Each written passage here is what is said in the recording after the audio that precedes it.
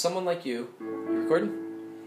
Someone like you, the second chord, once again, is that C sharp minor, this chord right here, over a G sharp. Okay, so we get this. You had this good already. F sharp minor. Here's that D chord in this position, which is A, D, F sharp. And it keeps repeating that for probably, 8 times. The bridge is going to be this, starting on this E chord, G sharp, B, E. It's going to be a little tricky at first. Here's the F sharp minor, which is A, C sharp, F sharp, and then D. You were getting good at this one just a minute ago. It happens twice. Then here's the second part of the bridge. And here's the D chord. 2, and then the chorus is this: A, E,